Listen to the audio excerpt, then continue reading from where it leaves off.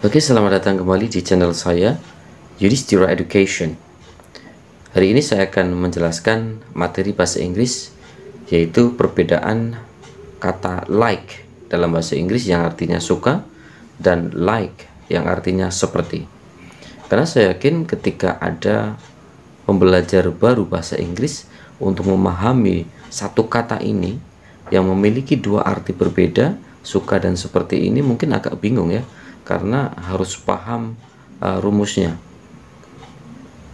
Ketika kalian menemukan like tetapi di sini sebagai kata kerja, maka posisinya ini pun harus kalian pahami.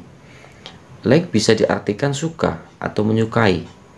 Like yang artinya suka atau menyukai merupakan kata kerja atau verb dalam bahasa Inggris, sehingga penggunaan kata ini pun harus benar-benar bisa kalian gunakan dengan baik sesuai dengan rumus yang ada. Untuk panduan rumus like yang artinya menyukai, bisa kalian lihat. Pertama subjek, diikuti like, dan nanti diikuti objek. Subjek di sini bisa I, you, they, we, she, he, it. Nah, itu semuanya subjek, atau nama orang, nama hewan.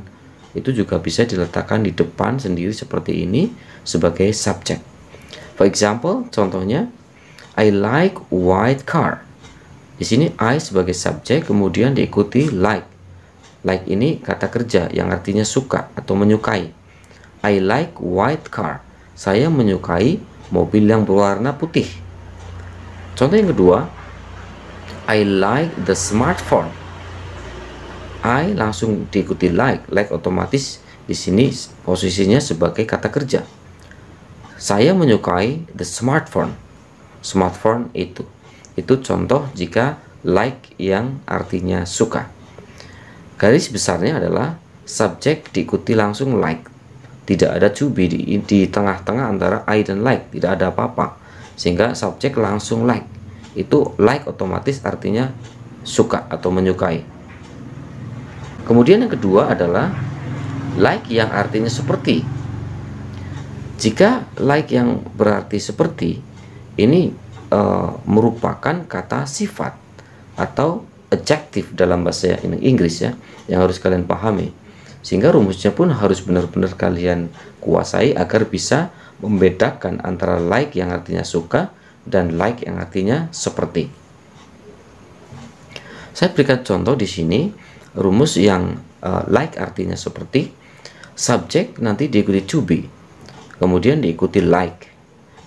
To be ini ada beberapa yang bisa kalian gunakan seperti am, is, are, was, were, be, atau been.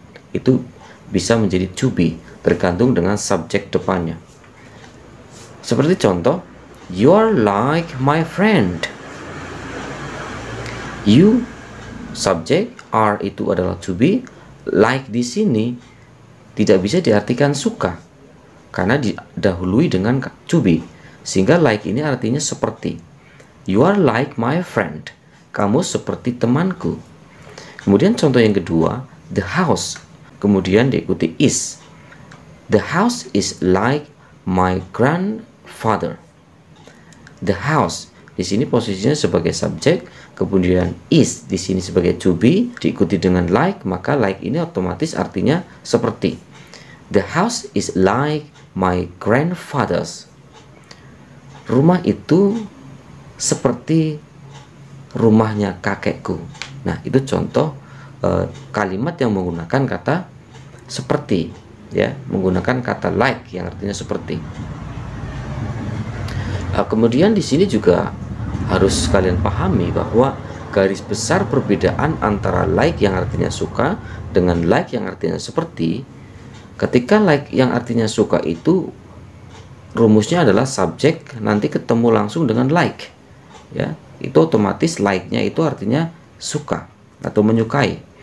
Kemudian ketika ada kata like yang artinya seperti, itu jelas rumusnya subjek itu nanti akan bertemu to be dulu sebelum nanti bertemu like, ya, subjek bertemu to be, nah nanti ketemu like. Nah, like ini otomatis artinya seperti.